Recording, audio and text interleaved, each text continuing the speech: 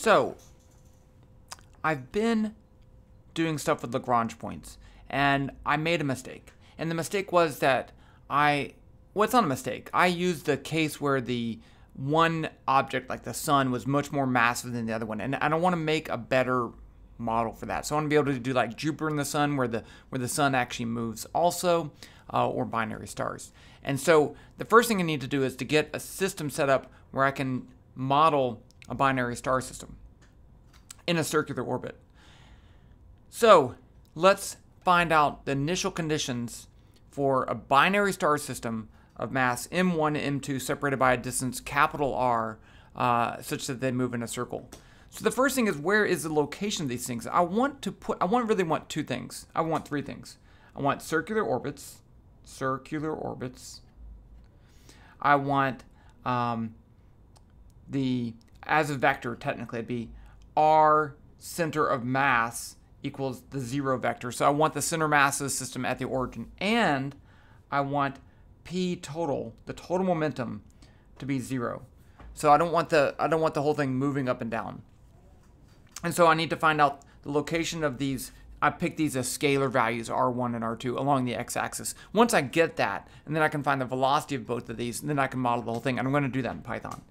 Okay, so let's start off with the center mass. So the center mass of the system in the x direction, x center mass, I want it to be 0, and that's going to be this mass right here. So it's going to be m2 r2, and then plus that one, which is actually in the negative x direction. So I can say negative m1 r1. Remember, I'm saying r1 is a positive value and r2 is a positive value, but I have to add up those two to be 0 over the total mass m1 plus m2.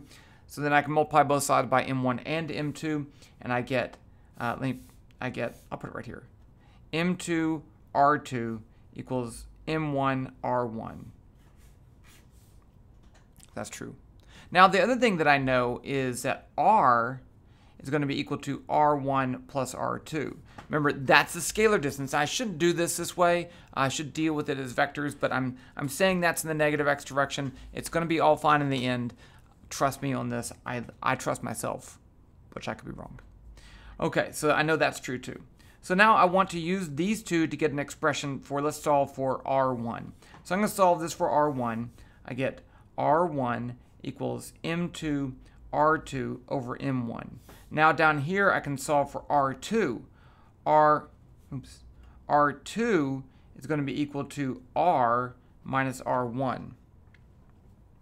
If I plug that in up here, I get m2 over m1 times r2, but I'm going to say it's r minus r1. Now I can multiply this out. I get r1 equals m2r over m1 minus m2r1 over m1. Add that to both sides, and I get r1 plus m2r1 over m1 equals m2r over m1. Now I can factor out the r1.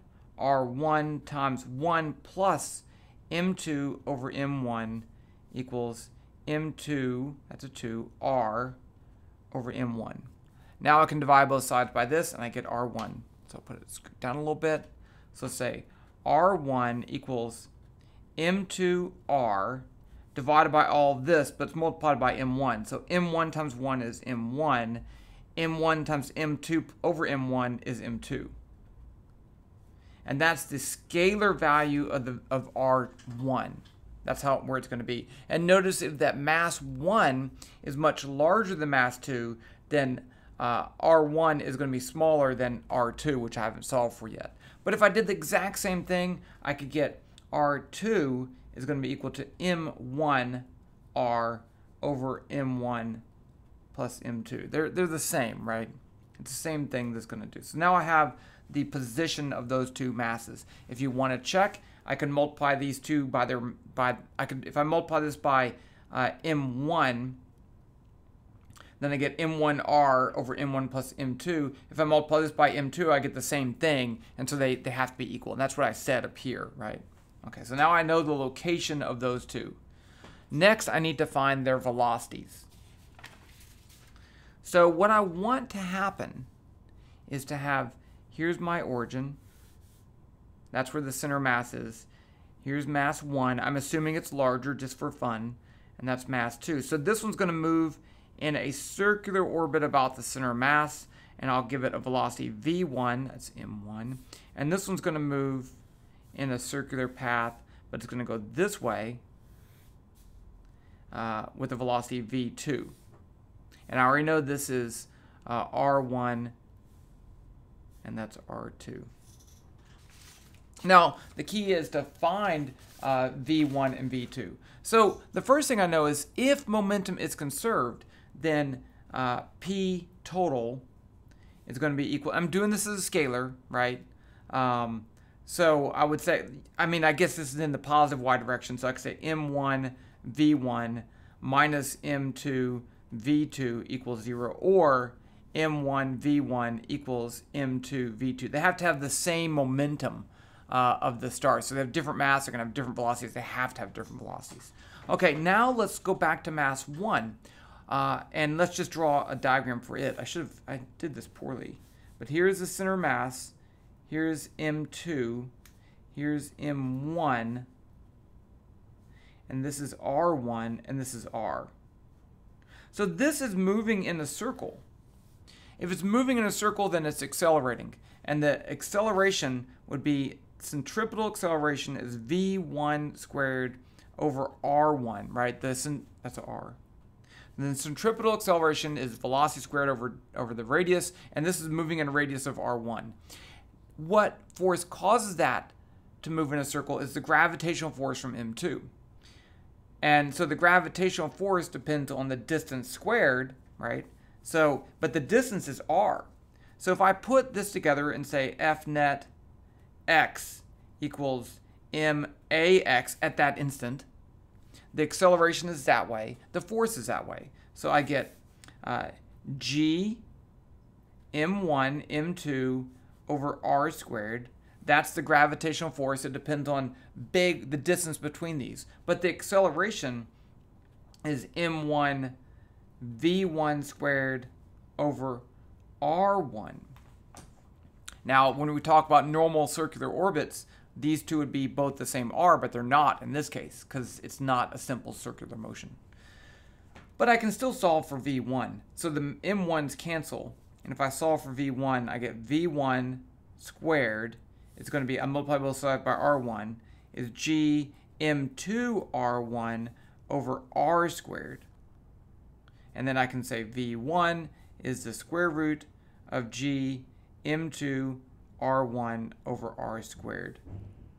Now what about v2? Well, up here I can solve for v2, and I can say v2 equals let's put a box around that, m1 v1 over m2. And then if I put this in, I get m1 over m2 square root of g m2 r1 over r squared. You could do it the other way and get an expression for v2 doing the same thing. It should be the same thing. v2 is also equal to the square root of g m1 r1 over r squared. And I think those are the same values, but I'm not 100% sure, but I'm going to do it in Python and we'll know for sure.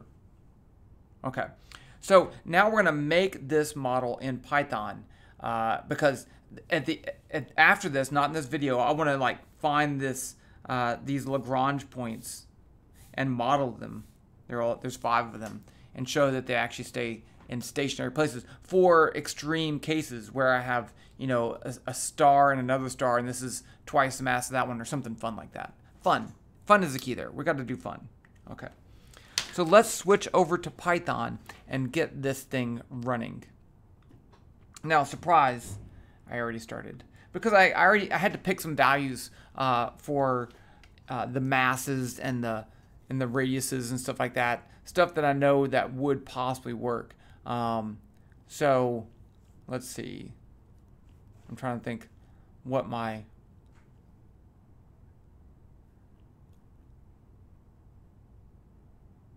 I can't remember what I picked for my time interval. Oh, let's see. I think 1,000 seconds. Okay. So now, where'd I go? I was just checking. Okay, so let's just go ahead with those values. Let's just print out R1, R2, and I'm going to call it RS1 for the scalar value because I'm going to actually use, I think I'm probably going to use, I don't think I have to. Let's just do it R1. R1, and now I'm just looking at my equations right here. Where'd it go? I said R1 is equal to M2 times R divided by M1 plus M2. R2 is M1 times R divided by M1 plus M2. Now, I picked a value, right? The mass of one is twice the mass of the other one. So it should be like easy numbers to deal with. Let's just print R1 equals R1. And then let's do R1 divided by R, right? Yeah. And let's say, I guess I should say this. I mean, I don't want it wrong, right? Print R2 over R is equal to R2 over R. And let's run that. Okay, so that works, right? Because now if you add these two values together, you get 1, and it shows that R1 is much closer to the origin than R2. It seems to be working. Okay, now let's calculate the velocities. I'm just going to type in my equation. V1 equals the square root of g times m2 times r1 divided by r squared. And then v2 is equal to, and these are just the scalar values. Let's use the other version. Let's do it two ways. So it's the same thing as this, but I'm going to change this to m1 r2. And then I'm going to do it v2, which is the second way to do it, which is m1 times v1 divided by m2. And let's print all these. So let's print, I'm just going to print v1, print v2, print v22. Now, if v22 and v2 are not the same, I'm going to be a little upset, but they're the same. Okay. So, and this also says that velocity of star 1 is not as much as star 2 because it's in a smaller circular orbit. That makes sense too. Okay, now let's model this stuff. I don't need that. I don't need to print this stuff. Let's make our stars. Okay, so the first thing I'm going to do is make star 1, and these are stars. Star 1 is a sphere. It has a position equal to vector negative r1, 0, 0. Because now I'm starting on the negative x-axis, so r1 was just a scalar value, so I need to do that negative sign. The radius is going to be equal to, let's say, r. What if I did r divided by, what if I did, I want to make it bigger, but let's just say r divided by 20. And let's make this one yellow. Color equals color dot yellow. And let's do make trail equals true. Okay, and I'd always like to run it just to make sure things are working. There's my star. Okay, now let's put the other one in there. Star 2 equals sphere. Position equals vector r2, 0, 0. Right, because that one's on the positive x-axis. And then the radius is going to be equal to r divided by 30. Color equals color dot cyan. I could do the radius such that they actually have the same density, but I don't want to do that. Make trail equals true. So make trail, when it moves, it leaves a trail behind it. I think that might be obvious, but... And there's an error. No. Where's my thing? Oh, maybe there it is. Okay, it's just... the screen was just kind of weird because it doesn't show the whole screen because I have it pulled over. There it is. Okay, that looks pretty good. Sizes are good. Okay. Now I need t equals 0, dt equals 1,000. I already looked at that. 1,000 seconds per time step, because you can't use a time step of 0.01 because these things are astronomical. They're going to be moving, taking, months to orbit or something like that. Okay. So I'm going to say, let's say while t is less than, I'm just going to say 1 times 10 to the 5th, and we can change it. Rate 1,000. I'm just picking here. I haven't really thought this thing through. So the first thing I'm going to do is calculate the vector r.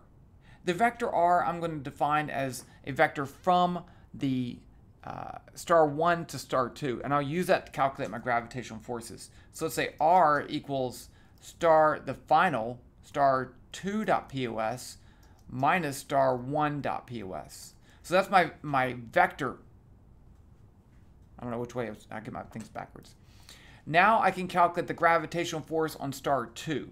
So F, I'm just going to call it F, is going to be equal to G times, I didn't put it, M1 times M2 times, no, it should be negative, because if the R vector is that way, the gravitational force is in the other way, times the unit vector norm R divided by mag R. And this is different than the capital R, which is the initial distance. So now, I need momentums. So up here, let's say star 1 dot P, the momentum is M1. I need the velocity. I did it. Let's do it. Okay. Star 1 is going to be, let's say that one's moving in the positive y direction. So it's going to be M1 times vector 0 V1 0. Star 2 dot P is going to be M2 times vector 0 negative V2 0, because that one has to be moving in the opposite direction. Okay, so now I can update the momentum. So I'm using a numerical model. I should have written this out just in case. Let me just switch over here real quick. Just in case you haven't seen this before, it won't take a second to show you what we're doing. We, meaning me. If you haven't done a numerical model before, I have the following is the momentum principle. F net is delta P over delta T, where P is momentum, M times V.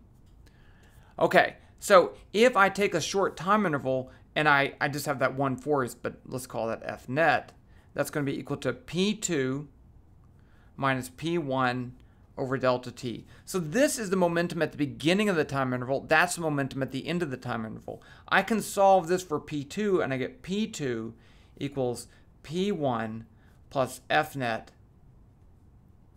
delta T. So this is not true in our case, because as the thing orbits, even if it stays the same distance as a circular orbit, the direction of F gravitational force changes. But if dt is small, like 1,000 seconds, then it's close enough to being true. And I can use this to find the momentum at the end of the time interval. Now, if I call R2 the vector R, this is called, let's just call R, I guess, let's call it, let's define the average velocity, V average, as P over M, right? That's the opposite of the momentum principle. And that's going to be delta R, this is for mass 1, R1 over delta T, which is delta R1, which is R1 final minus R1 initial, I'm using those double indices right there, divided by delta T. I can solve this for R12. R12, I put it up here, R12 equals R11 plus P2 over M delta T. So what I did here is, instead of using the average velocity and the average momentum, I'm going to use the momentum at the end of the time interval to find the new position. So I'm going to take the position at the beginning of the time interval, the momentum I just calculated at the end of the time interval, and find the new position. And then I can just go back up here and do the whole thing. And I'll have to do it again because now my gravitational force will change. So I have to calculate the gravitational force, update momentum, update position, and repeat. Okay, so let's do that. So I have already calculated the force, and this is in the loop. So every time I get to the beginning of the loop again, I have to recalculate R, I have to recalculate F. But now I can update the momentum, and this is on star 2, so I'm going to update the momentum of star 2. Star 2 dot P equals star 2 dot P plus f times dt. So in this case, I'm not using the indices because this is a make equal to sign. It's not an equal sign. It says take the momentum, add f dt, and then make that the new momentum. Now I need to do the same thing for star 1. Star 1 dot p equals star 1 dot p minus f times dt. Because if star 1 pulls on star 2 with the force f, then star 1 pulls on star 2 pulls on star 1 with the force negative f. Remember, there's a equal and opposite forces between those two things. Now I need to update the positions. Star 1, it doesn't matter which one I do, POS is the position, equals star 1 dot POS plus star 1 dot P times dt divided by M1. I should normally do M1, star 1 dot M, but I didn't do that. Star 2 dot POS equals star 2 dot POS plus star 2 dot P times dt divided by M2. Now I need to do one more thing, and that's update time, right? So I need to say T equals T plus dt. If I don't do that, this will run forever, right? Because I have a while loop depending on the time. Okay. So what are the chances this works? I don't know. Let's just do it. No, it didn't work. So this exploded. Means I got things backwards. Ah, that's why. I did get this backwards. So I said star 2, R is from 1 to 2. So that's right. So it's from 1 to 2. Why did it blow up? What did I do wrong here?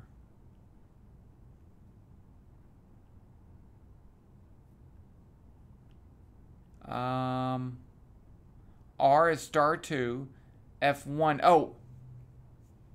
Ah, this is squared. I think this is, let's see, it's R is from 1 to 2. Then the force on 2 is negative. I got these backwards. I got that backwards.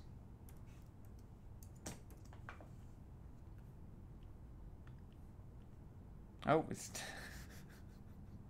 I still got it backwards. I think I undid backwards twice.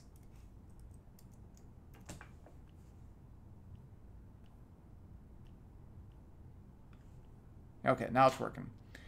So now let's just run this for 10 to the 6th.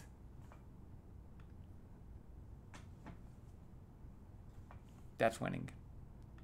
Okay, and that didn't do a full circle. Let's do